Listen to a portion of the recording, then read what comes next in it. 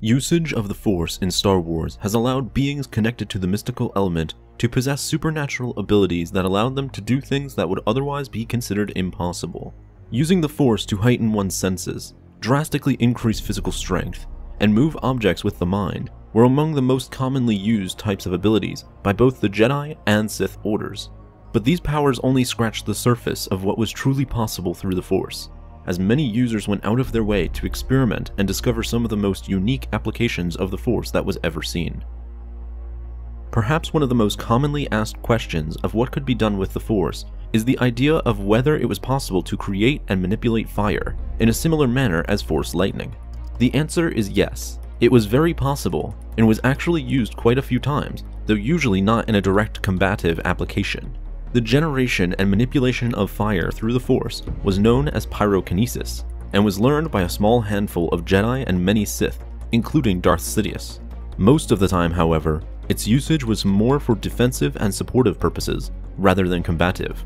For example, using it to light candles in a cave or controlling the flames of an explosion to minimize the damage output were some common uses.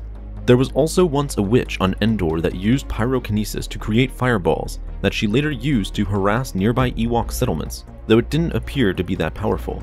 And while many Sith knew how to use pyrokinesis, it seems most favored other abilities for combative purposes, like Force lightning, which was likely not only far more destructive, but far easier to control and direct at enemies. Speaking of using the Force to essentially firebend, there was an isolated dark side clan on the planet Krovar that was known to use the Force to manipulate all natural elements, including water, rock, and air. They were basically elemental benders, and they held a unique disdain toward those who used invisible manifestations of the Force, like telekinesis and mind tricks. The planet they were isolated on was eventually discovered by the time of the Clone Wars, when it was attacked by Separatist forces. Once the Jedi became aware of them, the Darkside group was referred to as Shapers due to their unique usage of the Force. Although they were Darksiders, the Shapers were largely left alone by the Jedi, who didn't particularly consider them that big of a threat, placing them in the same bucket as the Night Sisters, a group to keep an eye on, but not actively seek to destroy. The next unique and unorthodox Force ability was known as Phase. As the name sort of suggests, it allowed users to completely pass through matter like solid walls and doors. The Jedi Master known as the Dark Woman was among the very few who had ever learned and mastered this ability. She used it frequently whenever attending the Jedi Temple, with at times scaring a few of the other Masters who were not expecting her, as she appeared right before them out of nowhere. Next is the Wall of Light ability.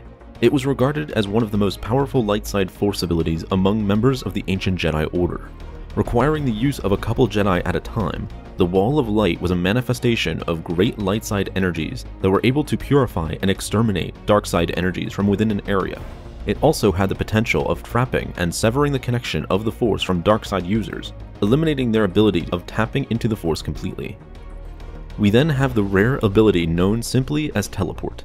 Those who mastered it were able to move themselves instantly to specific locations, usually to places that were within their field of vision. Night Sisters and Sith were among the most common practitioners of this ability, with the former usually leaving behind a green mist whenever they teleported. Another ability that was within the similar realm as Teleport was Force Travel. Force Travel was an extremely dangerous and risky Force power that allowed the user to essentially teleport anywhere in the galaxy by creating a rift and traveling through it. Although those who used this ability could instantly teleport anywhere in the galaxy they had placed a rift in, they were far more likely to get killed in the process, as the amount of energy required put a tremendous amount of strain on the user's body. On top of that, a single small mistake during the process could leave them in the middle of endless space rather than their desired destination. Flow walking was another very unique ability that was learned by the secretive alien monks known as the Ang-Ti. It allowed them to place themselves into past and future events, seeing exactly what happened in events that were not properly recorded, but they were only able to act as observers and were unable to alter anything. Flow walking was later taught to a few members of Luke's new Jedi Order. Perhaps one of the most radical and rare Force abilities was known as the Art of the Small. Created by the former Jedi Verger, Art of the Small was the process of shrinking the presence of the Force to a microscopic size, and then altering it so that when it returned back to its normal state, the properties of the molecules would be different. For example, Verger used this ability to alter the water molecules within herself to have healing properties in them, so that whenever she cried, her tears could be used to heal superficial wounds. It could also be used to merge foreign molecules to oneself, to inherit their natural attributes, like a few users of this ability did with the properties of the Vong's unique force-resistant bodies. Deadly Sight was another ability that was known to have only been used by a very select few. Through the raw energies of the dark side, the user of Deadly Sight could damage enemies by simply looking at them.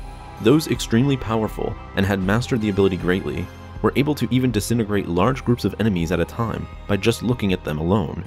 However, this was one of the most taxing abilities on a Force user based on its output, as using Deadly Sight to kill a few beings can leave a user as drained as had they killed an entire army using something like Force Lightning, which was far less taxing based on its destructive output.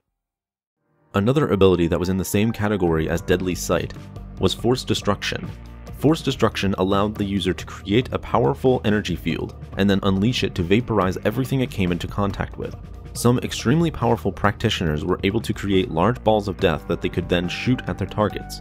Though just like with Deadly Sight, this ability was very taxing on the user's body, with it being very difficult to use this ability for more than a few times before requiring heavy rest.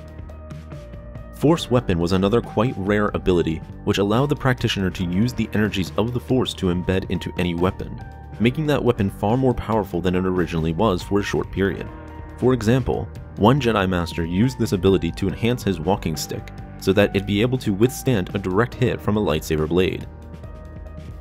The Force ability known as Doppelganger was among the hardest to learn and master, and as such saw rare use in Star Wars. This ability allowed the user to create perfect illusions of either themselves or nearby objects, as a means to either confuse an enemy or scare them into submission. One cool way this ability was used was when a Jedi used it on allied starfighters to increase their numbers tenfold, as a means to intimidate the enemy they were advancing towards, and increase the chances of their enemy of either surrendering or retreating at the sight of the overwhelming ships alone. Next is Force Blinding.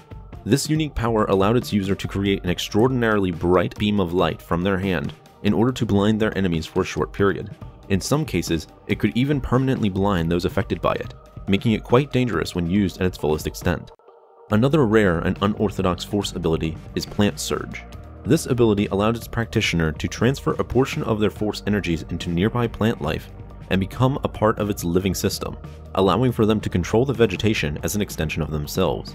This was most useful when used on plants that had sharp tentacles or other natural attributes that would be effective for combat. We then have Shatterpoint, which is quite uncommon, but among the most powerful Force abilities when used at its highest effectiveness. Shatterpoint allowed its users to use the Force to see the weak points of both objects and living beings. When it came to physical objects, using Shatterpoint could allow the practitioner to completely destroy a reinforced wall or door by locating a weak point within its structure and then applying just enough pressure to cause it all to crumble. Its greatest effectiveness was when it came to using Shatterpoint against living beings, especially during duels. Just like it did with physical objects, Shatterpoint gave the user the ability to see faint weaknesses in their opponents that could give them a huge edge over them while in combat. These faint weaknesses that reveal themselves could range from showing the practitioner that their opponent's left arm was internally injured, to even revealing to them the best attack patterns to use against their enemy. We then have extremely powerful abilities that were only used by the most mighty Force users in history. One of these abilities was Force Storm, which could range from creating a small destructive citywide lightning storm to one that was capable of swallowing entire fleets and ripping them apart. Those who mastered it completely were even able to use its wormhole effects to harmlessly teleport beings across the galaxy at will. Force Drain was another powerful and uncommon ability, which was used by a handful of individuals that were able to drain the life force from their victims to either empower themselves or increase their own lifespans. When taken to the extreme, some were able to drain entire planets of their life energies. However, a drawback to this power was that when used too much, it could deteriorate the physical body of the user and leave them as a mere husk of energy that was dependent on draining life for the remainder of their existence. Finally, we have sorcery-related abilities that use the Force. This ranged from Night Sister magic to Sith sorcery, which usually required physical items, rituals, or living sacrifices in order to effectively create the desired spell or ability. Under this unique category, reanimation of the dead was possible, as seen with Ventress when she brought back a massacred Gungan colony back to life and had them mindlessly attack her enemies. Placing oneself into the mind of another, whether through a nightmare or forcibly entering their consciousness, was also another unorthodox ability that was used by Darth Sidious on Yoda light years away following a Sith ritual. Some rituals also resulted in the ability to manipulate and even move the inner cores of stars. This was known as supernova, and it allowed some users to throw entire star cores at specific targets in the galaxy, resulting in the destruction of whole planets or fleets that were hit.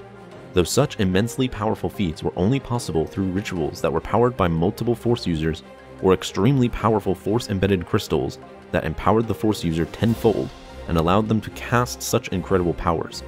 And of course, they were as likely to get killed by the star they were manipulating as the enemies they were targeting, as one small mistake in the ritual can result in the death of everyone involved.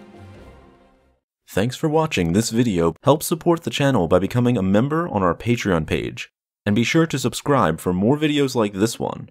And as always, may the Force be with you.